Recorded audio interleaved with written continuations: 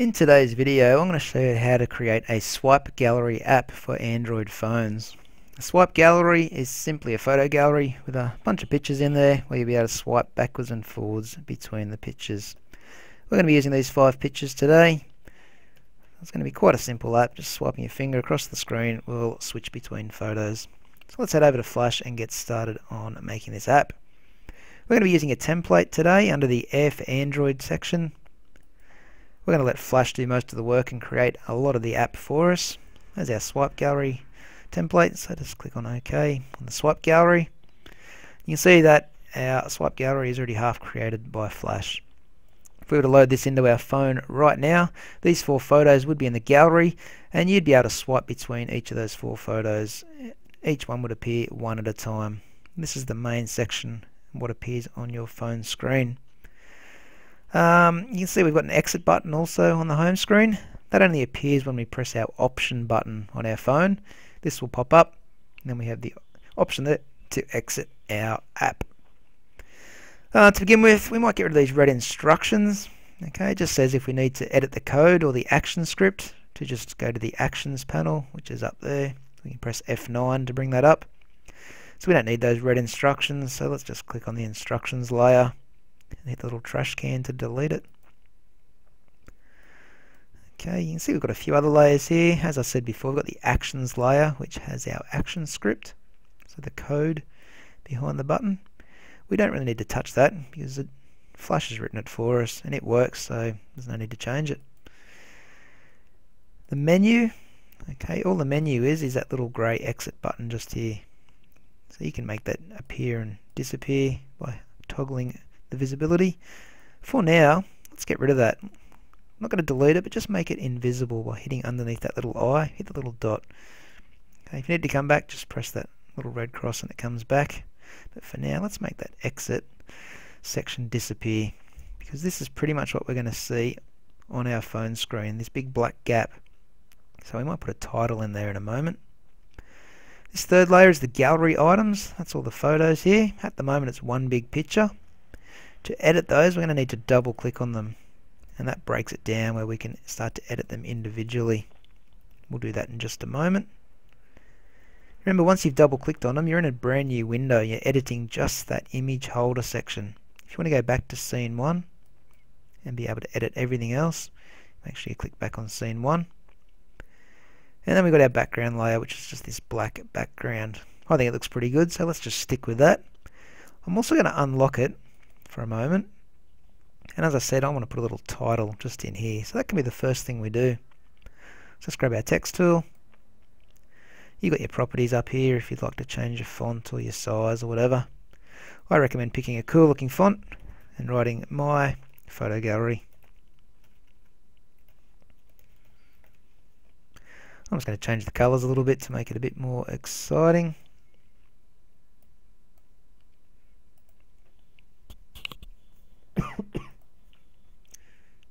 Using my black arrow, I will be able to move that around. You can use your arrow keys to nudge it.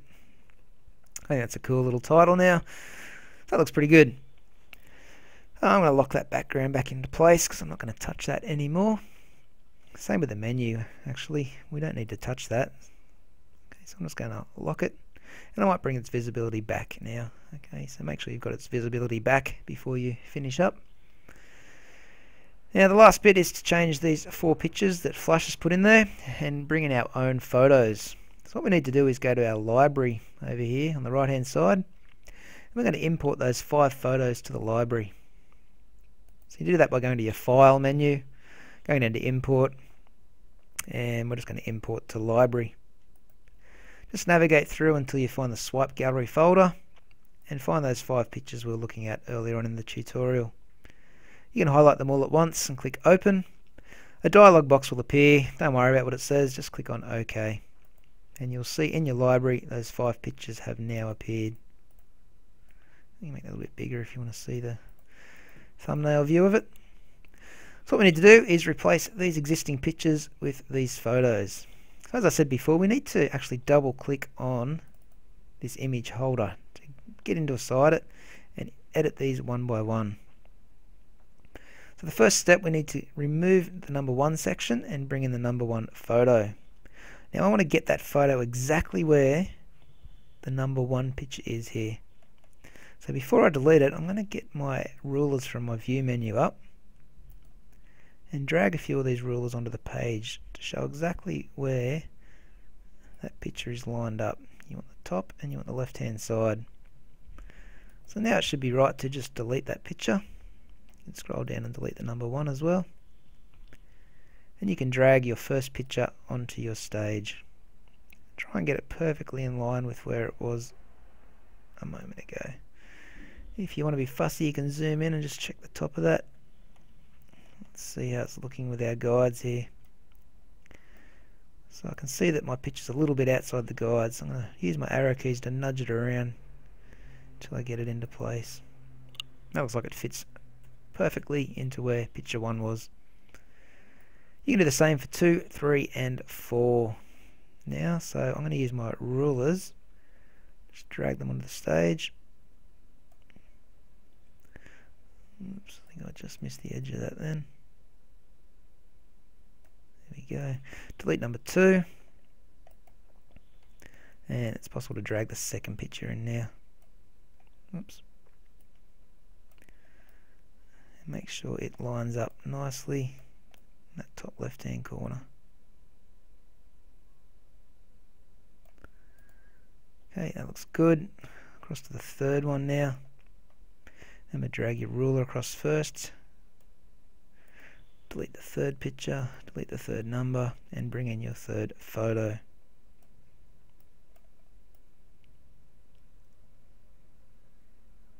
I'm going to use your arrow keys to just nudge it around to get it perfect.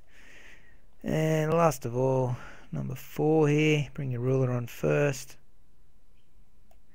Once it's in position, delete number 4. And let's bring the 4th photo onto our stage.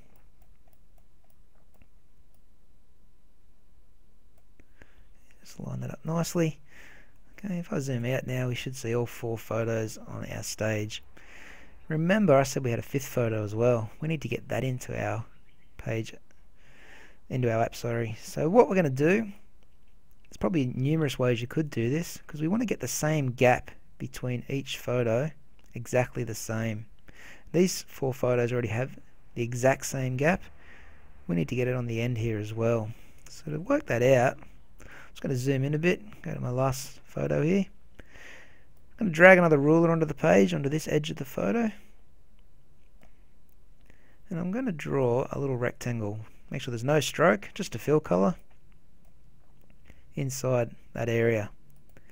Using the free transform tool, I'm going to click on that and stretch it out so it snaps onto those rulers. That rectangle is now the size of the gap between each photo. So I can move that rectangle over to the last photo here. Oops. I have to scroll across a bit. Zooming in, I'm just going to get that to line up with that photo. I'm able to bring a ruler across.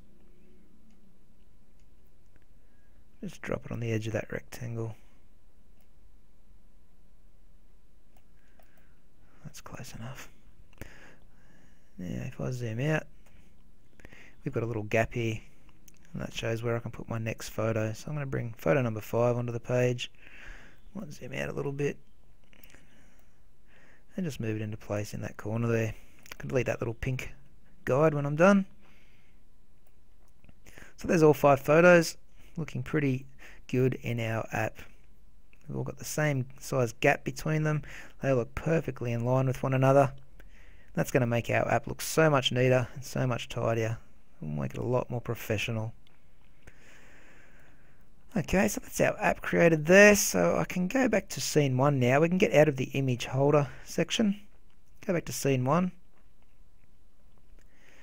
And last of all, I think I might change one tiny bit of code in our actions here. So let's go to our actions layer.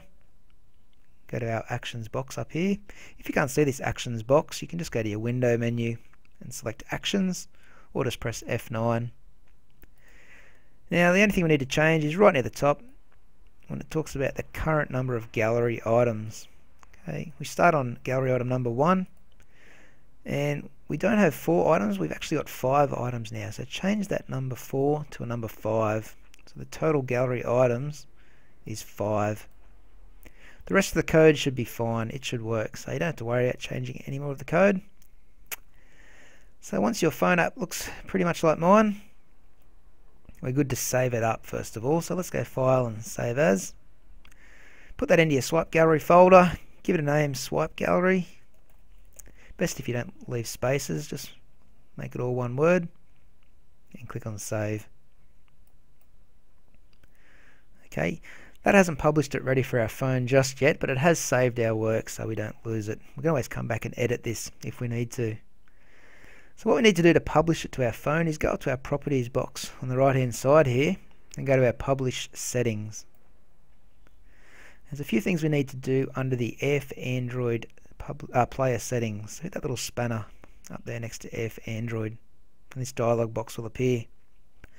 The output file, I want you to change the name to swipegallery.apk. Make sure again you've got no spaces in the file name. Your app name, give it a name for your app. I'm just going to call it Swipe Gallery. Again, no spaces. Not sure why, but when I saved it originally with spaces in the name, my app didn't work. By getting rid of the space, it worked. So let's just stick with no spaces.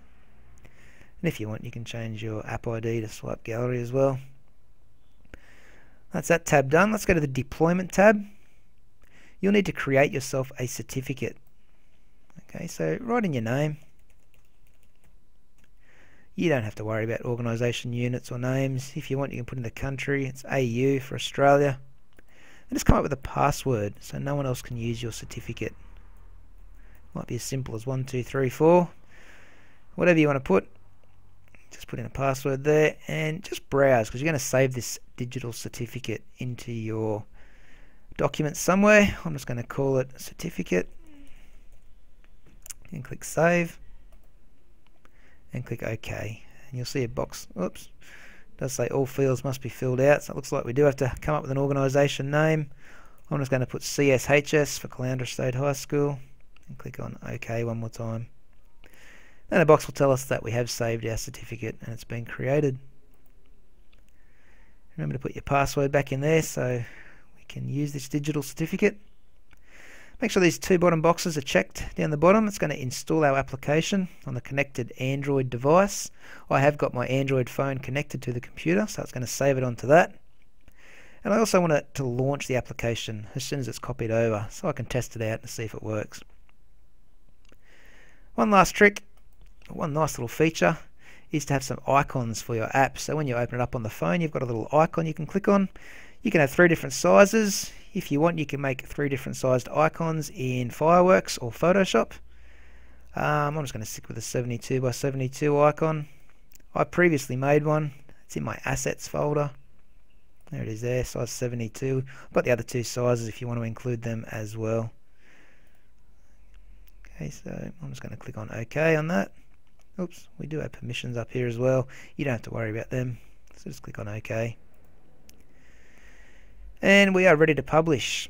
Okay, I haven't got the appropriate software installed to publish this yet, so I'm going to get an error message when I hit publish. But that pretty much just publishes it to your phone. There's my error message.